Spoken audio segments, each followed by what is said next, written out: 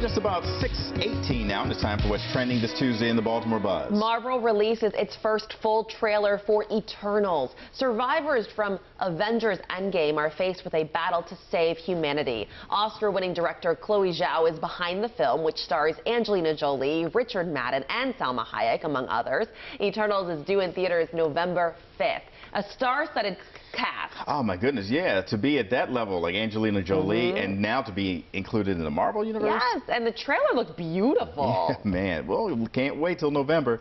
Well, Timothée Chalamet is set to play a young Willy Wonka in an origin story for Warner Brothers. The studio isn't releasing plot details, but reps for the actor say he'll both sing and dance in the movie. It is expected to come out in 2023. I totally see him as a young Willy Wonka. I do too, absolutely. So they'd have to do an origin song of the Oompa Loompa song. Where did the Oompa Loompas come from? I don't know. They're little odd. Yes. You know, I can bright see orange, green hair. BTS version, dance music version of the Oompa Loompa song. That'll work. It's 6:19. That's what's buzzing in Baltimore. We'll be right back.